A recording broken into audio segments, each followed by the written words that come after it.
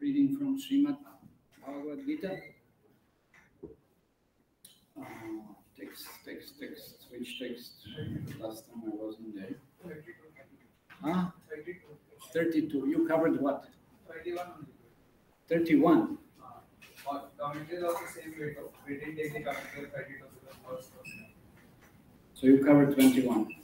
I mean 31. Okay. Nice. Sort of salty stuff. Really, I have no. Okay. 31.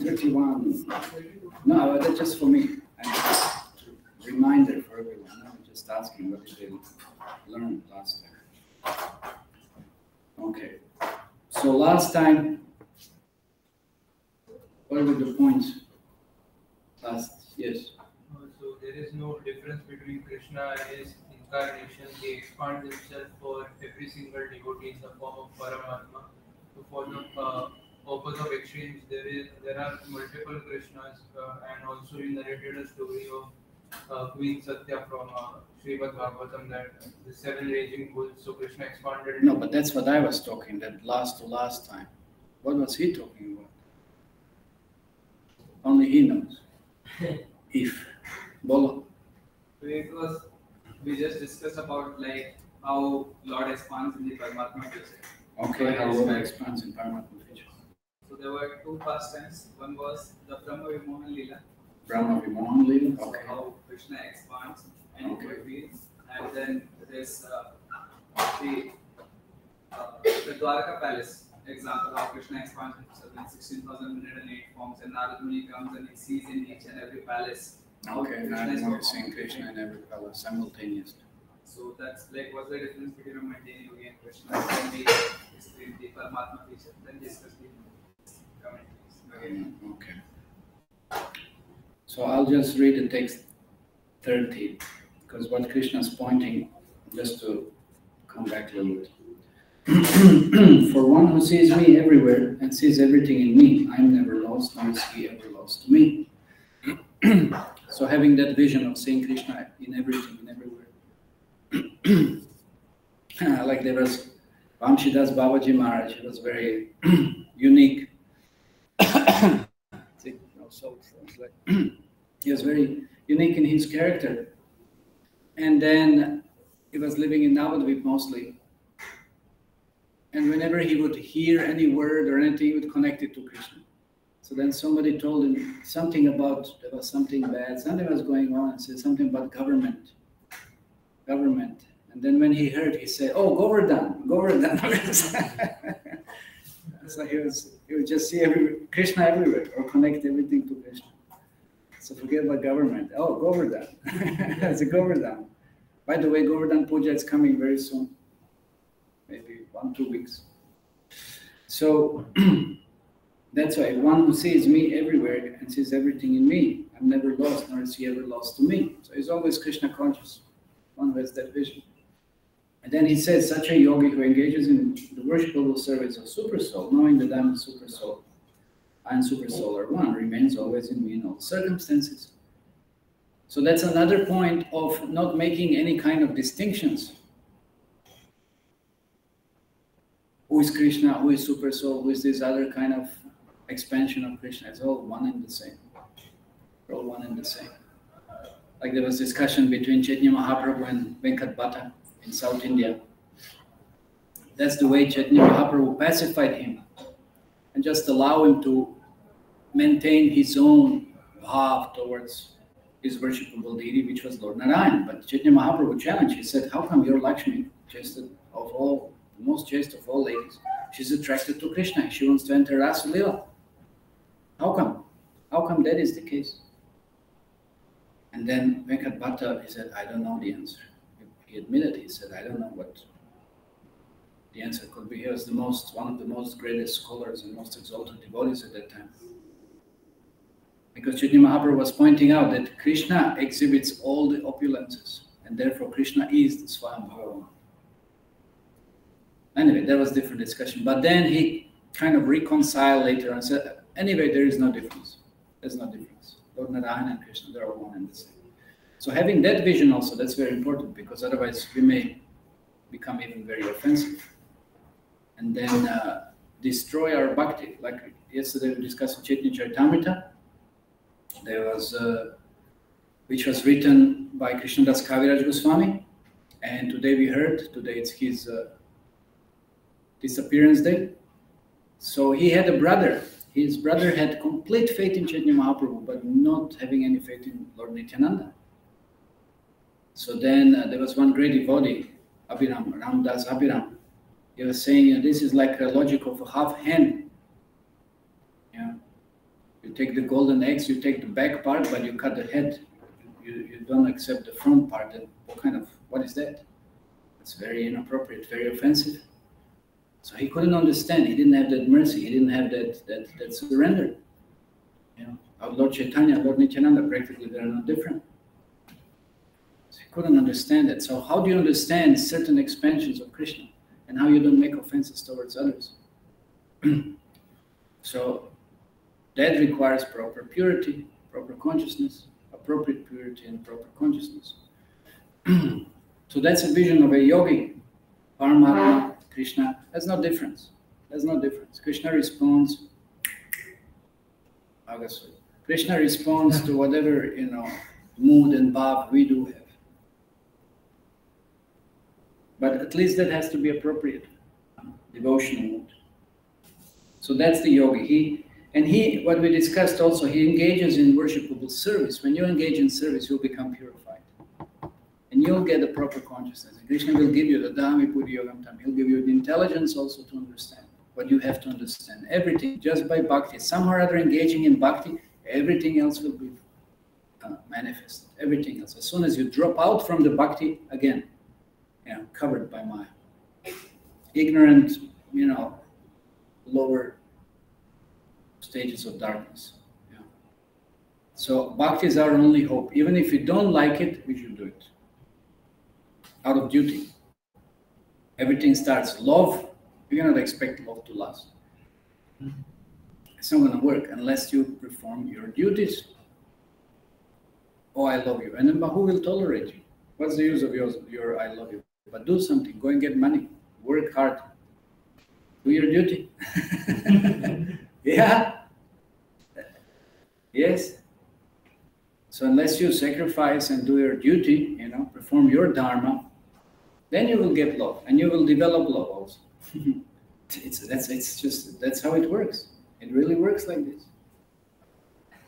It's not just some lip service or something, some. I don't want to give certain adjectives now, but some feeling, it's like,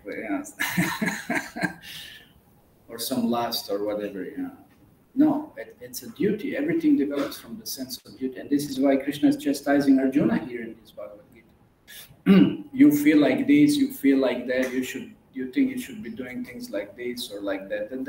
What is the use? There's no use of any of this. And it won't last, and you won't get any benefit. You'll just degrade yourself. Better to do your duty imperfectly than someone else's perfectly. Why? Because then you're purifying yourself and you're getting credit of the Dharma. And out of that Dharma, you'll get Artha, you'll get Kama, you'll get Moksha, you'll get Krishna Prema. If the Dharma is directed towards Krishna, even better. That's how things work. And if you perform your duty or your Dharma, then you will develop love also. You can't develop love just out of nothing. No, it's by performance of duty. That's how you maintain the relationships. So it's a sacrifice. It's a sacrifice. But then the affection will flow from that. So even if we don't love Krishna now, and we don't have attraction towards Krishna now, but at least we should understand, we should perform some bhakti, we should do something. We don't have taste for chanting now, but anyway, just keep on chanting. Just do it. Like there was one disciple of Srila Prabhupada, one of the early disciples, Gargamuni Prabhupada. And he said to Prabhupada, I don't feel like bowing down. Prabhupada said, just do it. Just do it. Doesn't matter how you feel. Just do it. We don't feel so many things. I don't feel like this. I don't feel. Well, who cares about feelings? Are temporary. It's just mental state. Manarata. You just do it. Just do it, and then you'll feel like doing it. So we don't feel so many things in the beginning, but if you just do it, you'll develop at least habit. Do it out of duty. Understand at least from intellectual point. Something should be done, whether I like it or I don't. Rise above the mental platform. And then we'll start doing it. Then we'll have proper understanding, proper vision, proper knowledge, everything will follow if you engage in a worshipable service of Krishna. Krishna will give us everything. Okay, so today we have text 32.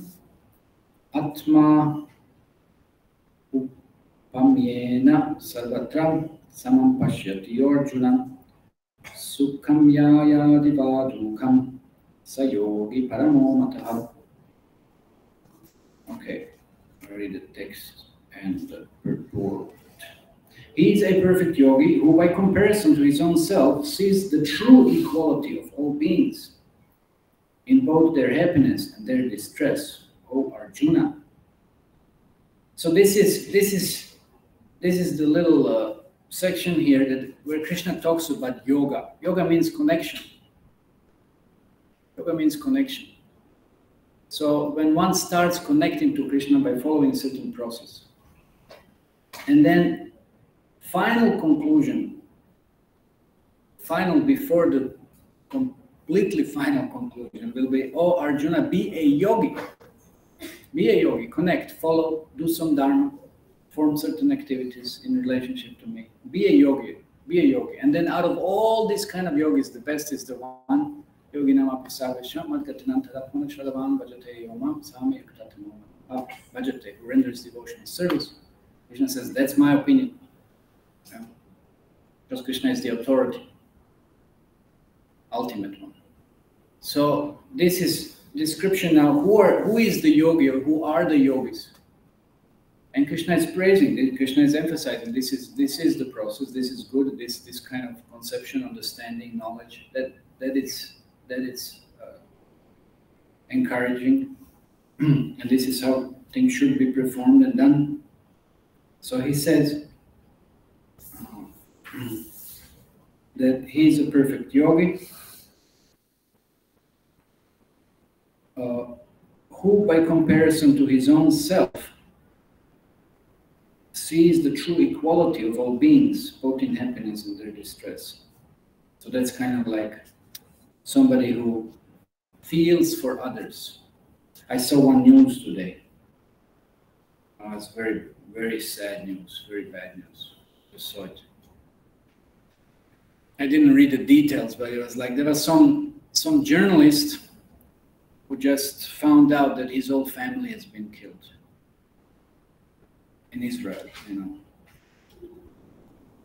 Al Jazeera journalist, whatever, it doesn't matter. But I just imagine how would you feel if your family is killed? No, how would you feel? His son and daughter and wife. That's pretty heavy. People don't think, they just go blinded by this madness of war. Everybody just becomes mad practically. They don't understand. There are people, they have feelings. It's and it's not that everybody's at fault. We lose the discrimination. We lose the sense. Maybe there are a few crazy fellows on both sides or whatever it is. Like in Kurukshetra, also there were demons on both sides. Whatever it is, but it's not that everybody's faulty or whatever it is. Yeah. At least we shouldn't be judgmental as such.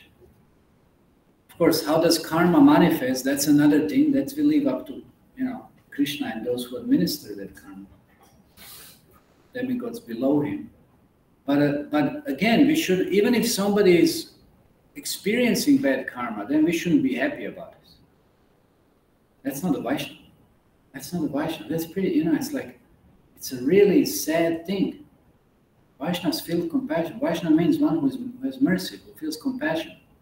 We are all here. Why are we here? We think we are all saints and we did wonderful things in past and so many things. No, we are all here because we are very simple. So, but when we ask for mercy, then somebody should see how sinful we are. No, we are asking for mercy because hopefully we want to change. We don't want to experience this karma, and we don't want to continue with this karma, neither such activities which bring such a bad karma. No. So we are looking for some compassion. We are looking for some mercy. So that's a pretty sad thing. Something happens in life. So devotee feels the pain of others. He feels pain of other living beings. That's a Vaishnava. That's a Vaishnava. It's not a demon that you know, he's happy when others are sad. You know. That's a demoniac mentality.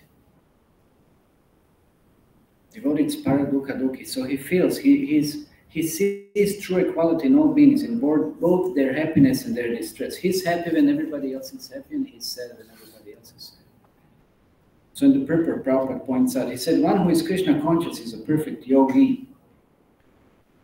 Yogi. He's aware of everyone's happiness and distress by dint of his own personal experience. But that's another interesting point. That a yogi is aware of someone's happiness and distress. And that's interesting because, like you may say, we had this famous Bollywood lady coming. She came today? Yesterday. She came yesterday. Okay. So you may think, wow. I don't know what you might think. It's so funny. You know, people are thinking. Yes. Superb, yeah. But from my perspective, you know, I would offer prayers for her. Really, such a. I don't know. Is it anybody recording this class now? You know, it's like it's such a horrible position to be in. No. Such a distressful position, such a well, I don't know if I can go forward now. It's like, but not very, I would say like this, not very nice position, you know. It's not, it's definitely not a position to be in. It's not desirable position, but someone may think, oh, it's a very desirable position. Not at all. Not from a devotion point of view. Because how many reactions one receives, what is the state of one's mind in such an environment, and such dealings, and so many other things, you know. When one is intoxicated also, that's another breaking of the principles, you know. But it's intoxication by pride, intoxication by position, intoxication by control, intoxication by fame, intoxication, whatever. So many intoxicants. It's complete Maya. It's complete Maya. And actually, the more one is in such a position, the more one is unhappy. So externally, it may look, you know, when somebody, you know, flaunts out or something, wow, you know, this is very nice and very decent. But actually, internally, it's such a miserable state. Such a miserable state. So devotee understands who is actually happy.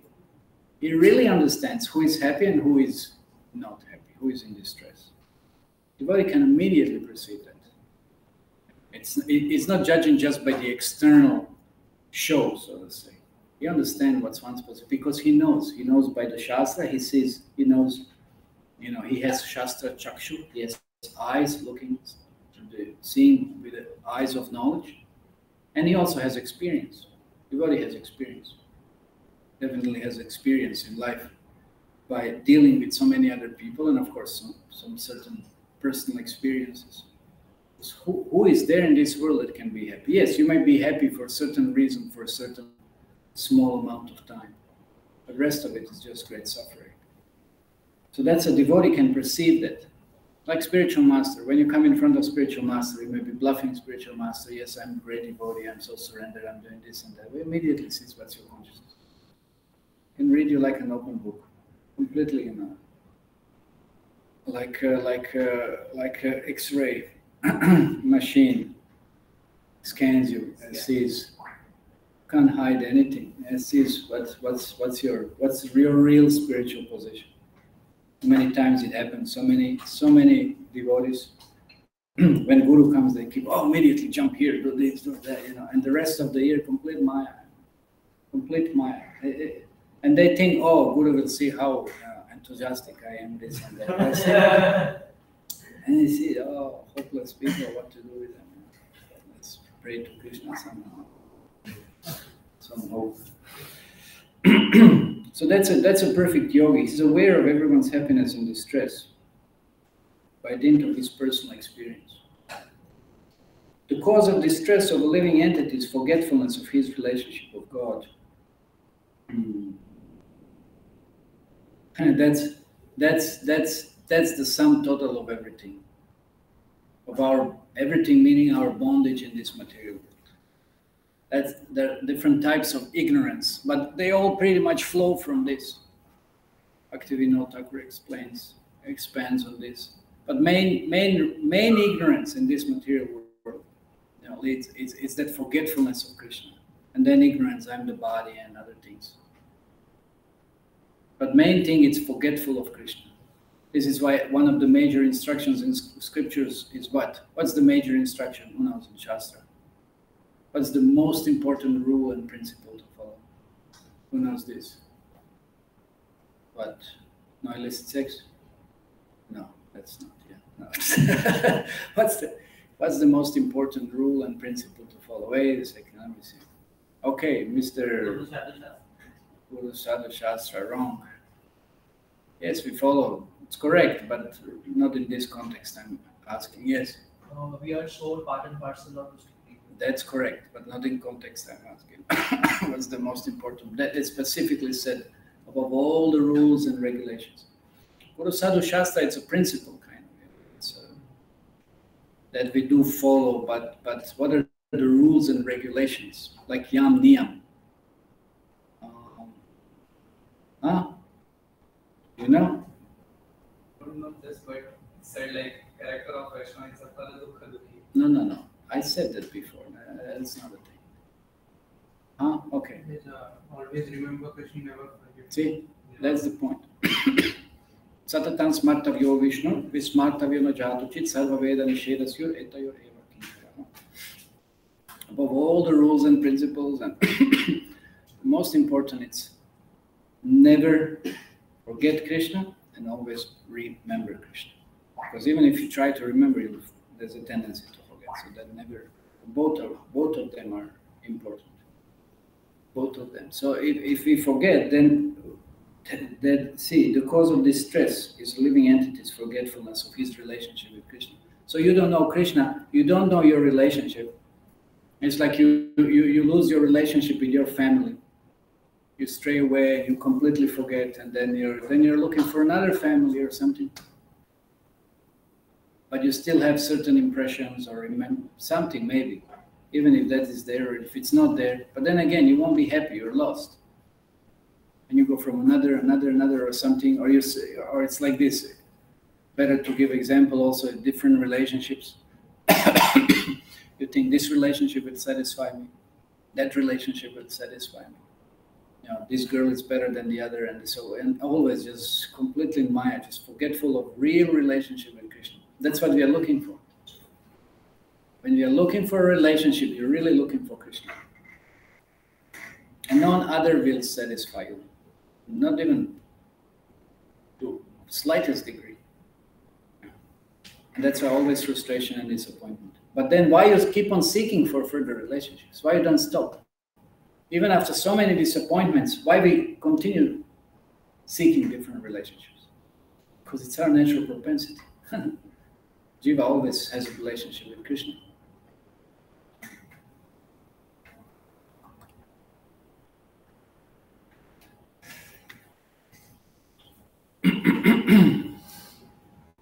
Jiva always has a relationship with Krishna. Where's the hand? Yeah.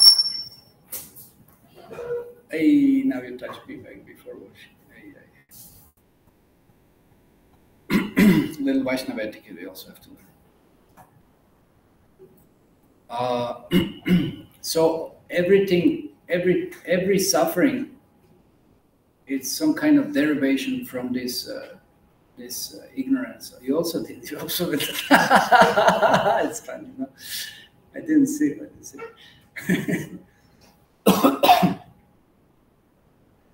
So every distress that we experience in this world, it's because of this forgetfulness of our relationship with Krishna. That's all. That's all. Because you completely you completely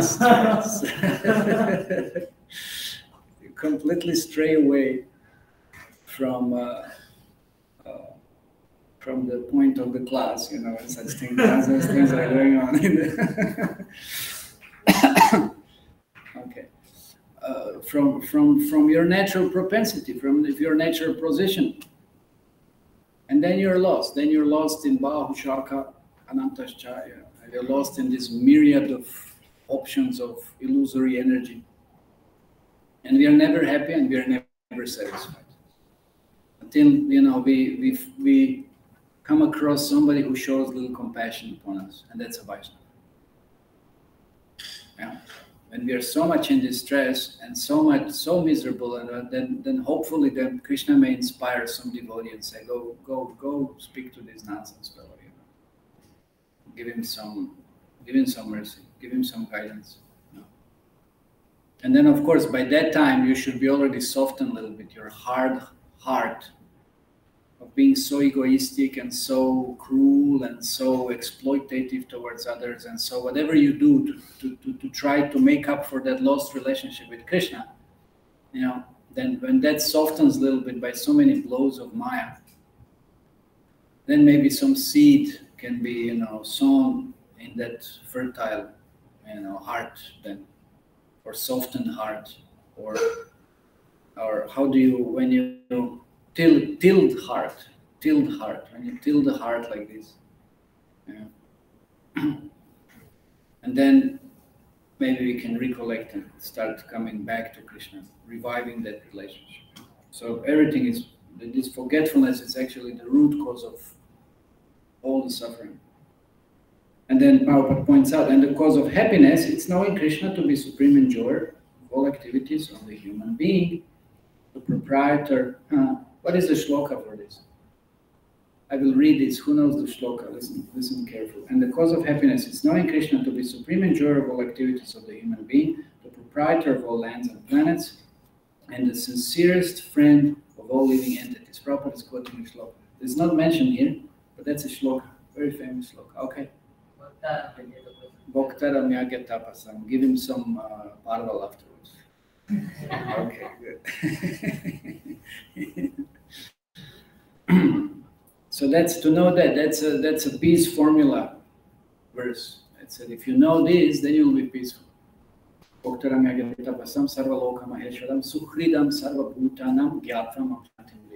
you can attain the peace. And when you have peace, then you can be happy. So the perfect yogi knows that the living being who is conditioned by the modes of material nature is subjected to threefold material miseries due to forgetfulness of his relationship with Krishna. So that's what happens when you are forgetting Krishna, then you have to come under jurisdiction of Maya.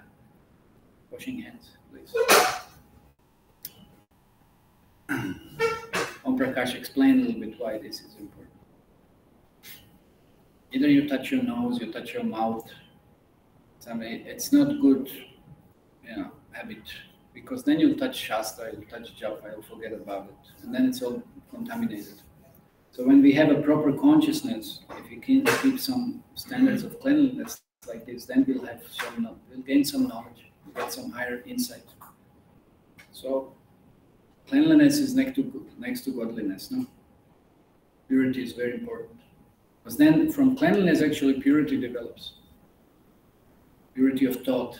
Purity means internal, cleanliness means external. So both have to be practiced. How do we purify ourselves internally? By chanting. And externally by taking bath. But both affect each other also. So we have to maintain certain standards. Anyway.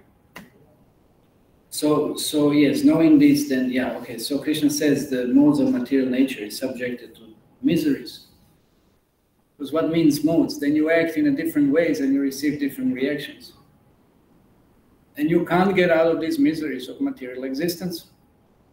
Because by nature, body is full of troubles. By nature. Last week, how many troubles I had to undergo? I won't even tell you. I can't tell you even, you know. So many troubles. So many troubles. 1, 2, 3. 3 at once. 3 at once. I had troubles with, anyway, so many things. And then the worst one was, you know, I got this, I bit my tongue and it wasn't healing. And then you get ulcers also, kind of stuff, when the tongue is healing. So it's kind of similar stuff. And then that was not healing for like 4 or 5 days, and I couldn't taste, and you can't eat because it's pain. I couldn't sleep even. I was waking up at night because when tongue comes here, it's like somebody, it's like a thunder, it just pinches you, like when it touches the teeth, it's like, oh, it's like. And then so many other things, it's like funny, body is such a horrible, painful machine. So you can't avoid that. Then mind, so many troubles by the mind. Who said something? Why did this happen? Why this, that, so many miseries imposed by the mind. Liking this, disliking that. And of course, how do we stop? Pollution, cold, heat, adidaivika, all kinds of other miseries.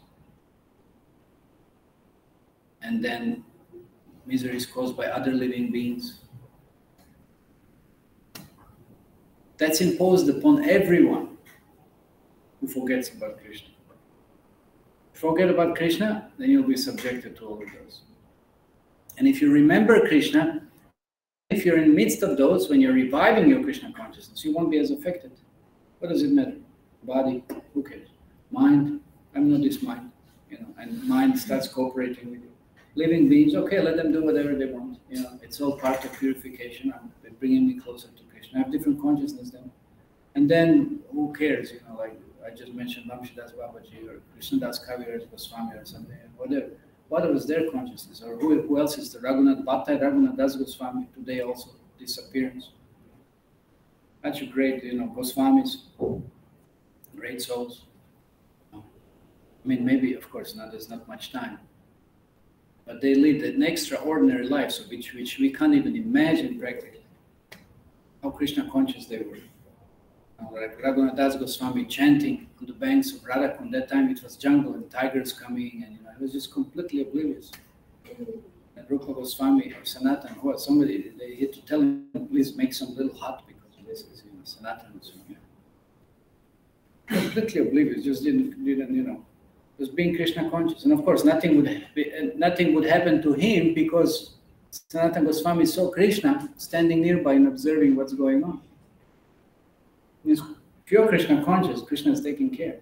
But of course, that was Sanatan's point. You can't take this for granted. You can't use Krishna as your servant. That's also not good.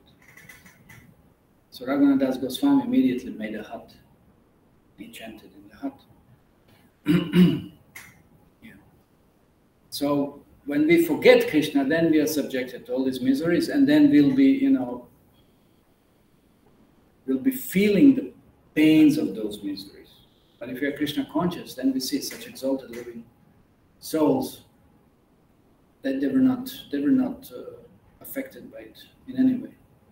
So big difference.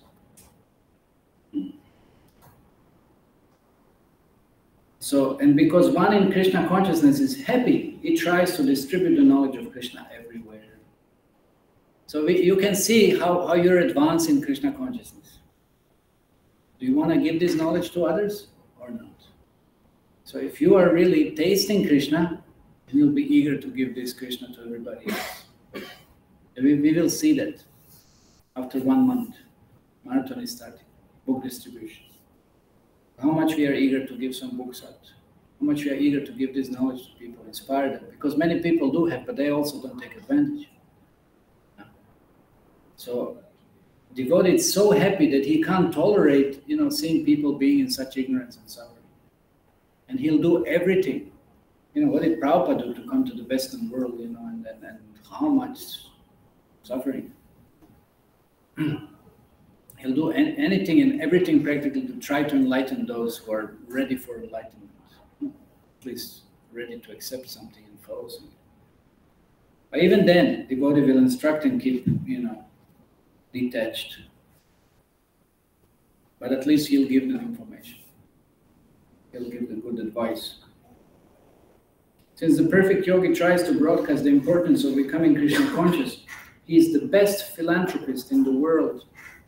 So we want to benefit someone, that's the best thing to do. Give the knowledge of Krishna consciousness. And he is the dearest servitor of the Lord. Nachatasma manushyeshu kashchana priyakritama, said in Bhagavad Gita. In other words, a devotee of the Lord always looks to the welfare of all living entities. And in this way, he is factually the friend of everyone. So that's a real friendship. Not let's go to the bar and get drunk together. Or let's go, do something, some other nonsense or whatever. That's not real friendship. Like who was giving class?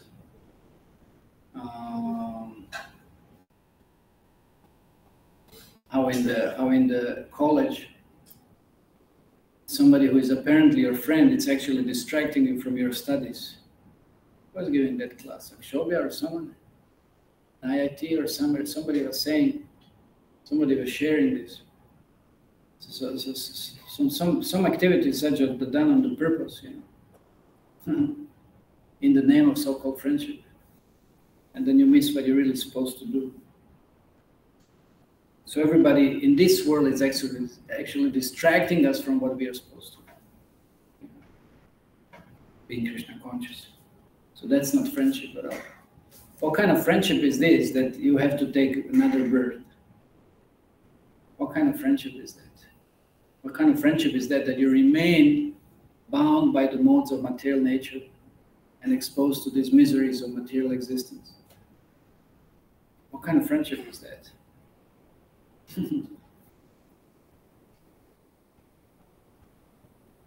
Like I know when I came for the first program, because I read a book like 3-4 years ago.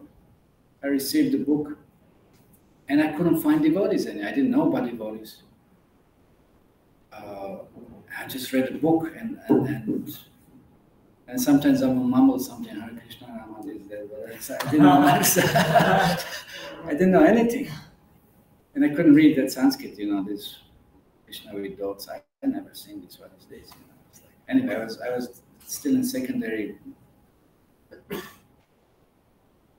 school. And then finally I saw one, and then anyway, there was one fellow who was associating with a group of people that I associated also with. And then he told me that he met someone like, oh, this somehow, I don't know how it came to this topic, because I was asking everybody, something about Krishna or something like this. So he said, well, I went to one program. I missed that. I don't know what happened. I was in my hometown. And he said, wow, these people, I took one sweet bowl. That was simply wonderful. It's from the milk powder and sugar, and it's very, it can be, you put some butter inside, creamy stuff, it can be very soft, and it just blows your mind. It's like really amazing. That's what Prabhupada called it, simply wonderful. Prabhupada named it like this. And and I think with the coconut outside, a little bit, just roll it in a coconut powder. So he got that, and he took just one. And he said, wow, and then I didn't eat the whole day, anything. It was so powerful, something like this. And I thought maybe, well, you got drunk or something.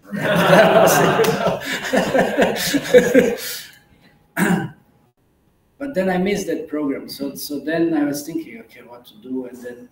And then only again after a few months, then I saw one poster. There was one program.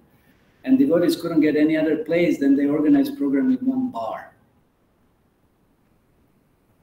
when nobody was there at that time, kind of Sunday, not evening exactly, but late afternoon.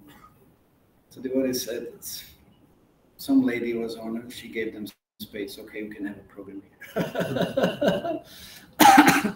So I came to that bar, found it.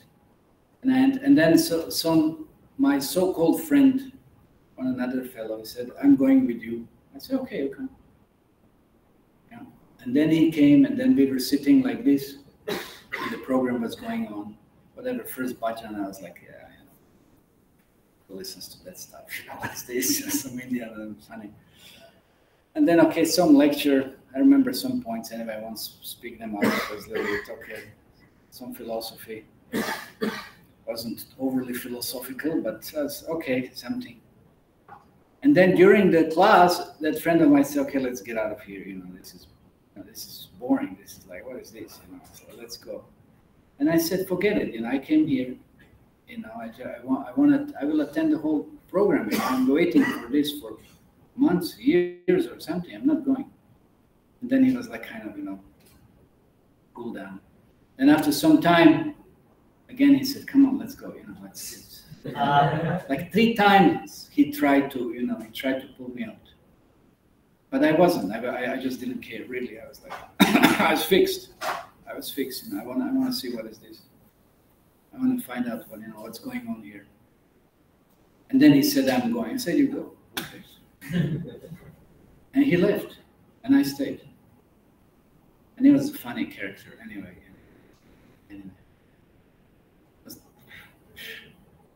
And he left. So, and then I stayed, and then I got simply wonderful at the end also. That's easier to make, what it said. And then I remember, like, I got a whole bunch of them. I said, "Wow, what is this? Give me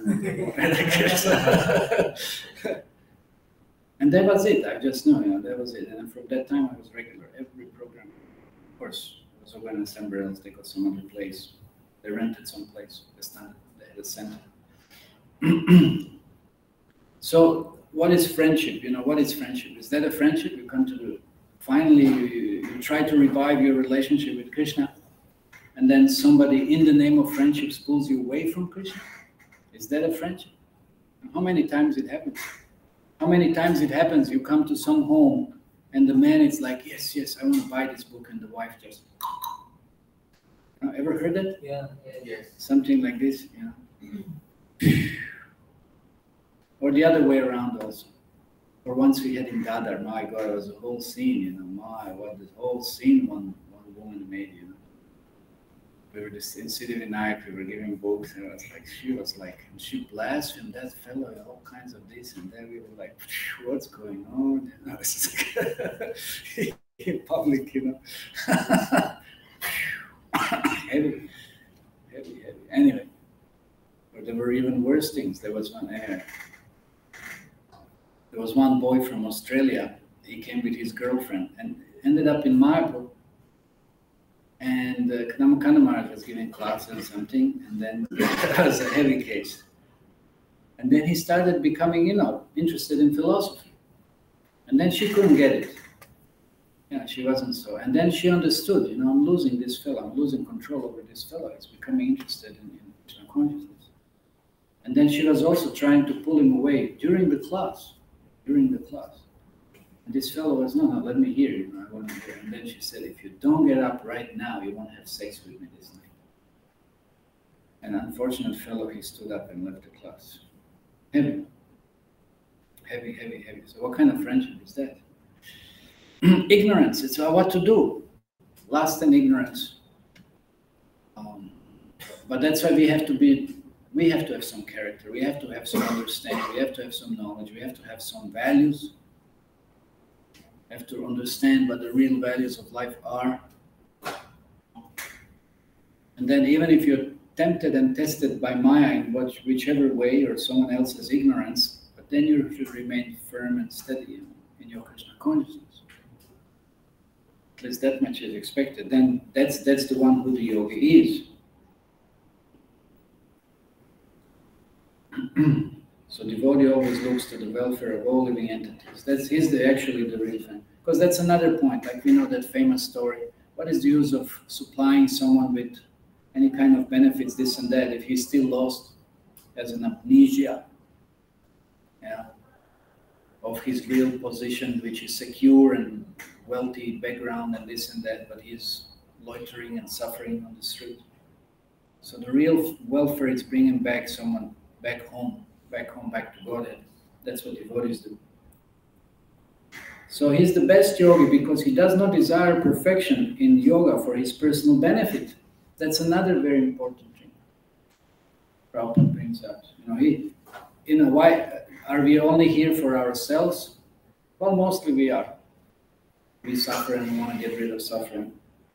But that's not really what the yogi. Later on, we understand, hopefully, by some purification and some advancement. It's not, we're not just here for ourselves. We try to sacrifice for others.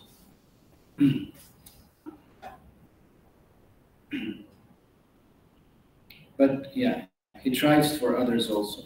He does not envy his fellow living entities. That's another big one. Real yogi doesn't envy others. What is there to envy? What is there to envy? You know, if you envy this lady which we talked about in the beginning, let's say you transform her into, let's say you envy somebody who is on a very famous position, some actor, some sports. I don't know how is India doing now in cricket. Still it's going on? Yeah. That's World Cup or something? So still it's happening? Yeah. They didn't fall out? Because they have Huh? in courtrooms they have big TV and they show. Anyway, courtrooms, big TV. Now I'm asking how they're doing, you know. They're doing well. So far, okay. Okay, Anna, I'll talk to you later on.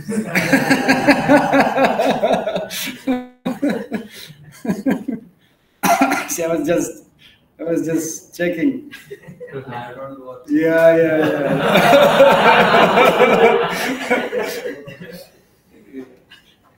Okay. Anyway, let's come back to the point.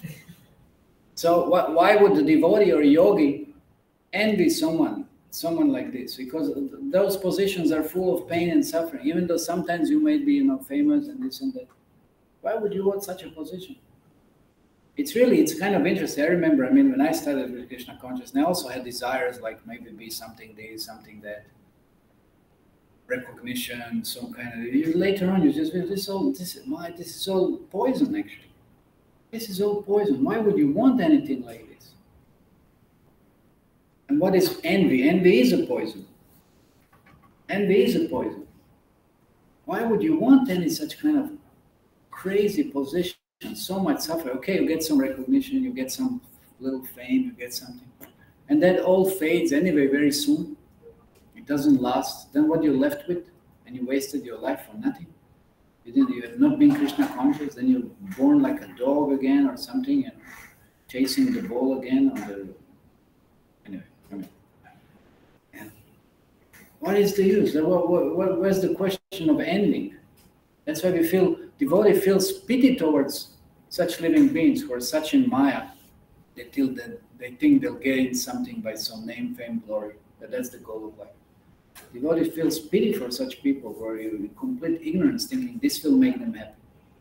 Just as I said, it makes them more miserable. Because the more you're intoxicated, the more miserable you are. It's simple as that. So the more the fame, more misery. More the wealth, more misery. More the false ego, more the misery. What is there to be envy about that? And devotee, so he has nothing, but he has Krishna. He's so happy. So why would devotee be, envious?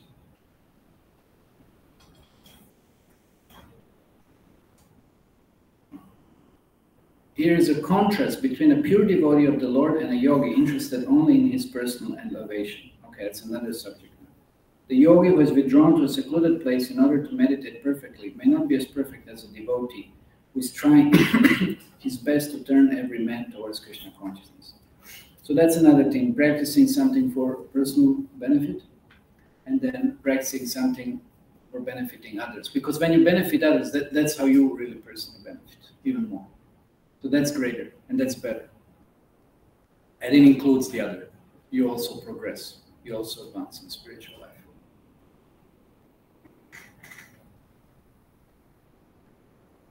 I remember that there was the interview with that one yogi in Himalayas, very famous fellow, I forgot his name.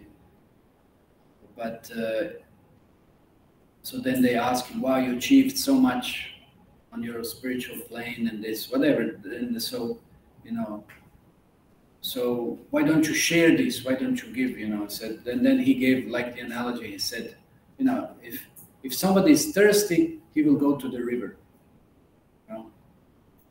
not that river comes to him, or something like this. So it sounded like, wow, very, very, very eloquent, phrase. But just imagine what would happen, if Prabhupada wouldn't have taken so much trouble, and if devotees don't make so much trouble, where would we be? How would we know? How would we ever figure anything out? Like we were talking today, if devotee doesn't show, devotee recognizes that you're nonsense and you're suffering like a dog, and it tries to help you. If that wouldn't be the case, but then where would you ever even realize that you're not happy and then you're suffering? You wouldn't even realize that. That's even the best thing. You would still, tread the mill, tread the water in the same place, doing same nonsense things, undergoing same suffering. Where is the question of you even coming maybe somewhere for looking for some help? Like even people come to temple, but still they don't really get a help. They don't want help. But after some time, hopefully sometimes it does click, sometimes some purification happens. Or at least some devotee comes and then, tells them, please come for some program or something. So without mercy of the devotees, that's why devotee is greater than a yogi, who is just interested in personal benefit. But even yogi, it's fine. But still devotee's position, like we said, as a conclusion of this chapter, Krishna allows that it's much greater. And it makes Krishna way more happier. Okay, we're out of time. Hare Krishna. Any comments or questions? After now when we conclude. There's no time. We'll end up.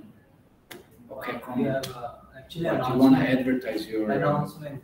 Okay, announcement. No, He became a lawyer now, so he says anybody needs anything. Okay. Anybody has civil issues or criminal issues, just contact me. It's like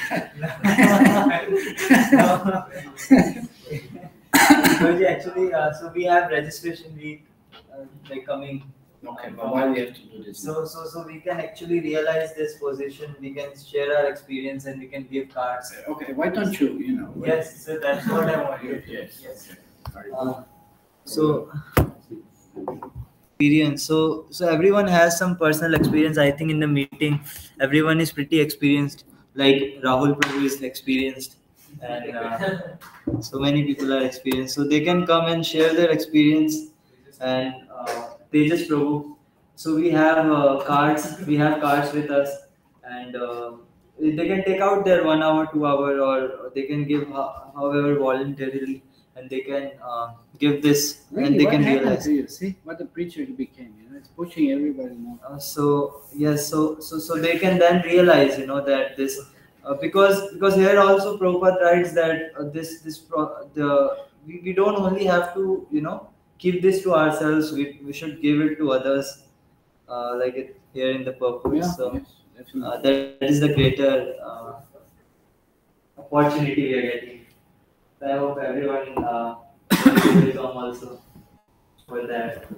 Okay. And Prabhuji will come. Okay. Thank Okay. you very much. Finish. There is one more comment, Prabhuji. There is one comment actually. That is a tweet that a girl tweets that met a very cute guy yesterday on the metro, and I thought I was gonna have some romantic anyways. So only to find out he was reading the Bhagavad Gita on his phone. So she, according to her, it is very uncool to read Bhagavad Gita, So, and see, she made that. he was saved. Bhagavad Gita saved him. Yeah. Nice. So, okay, Haribol, hand it over. Bye-bye.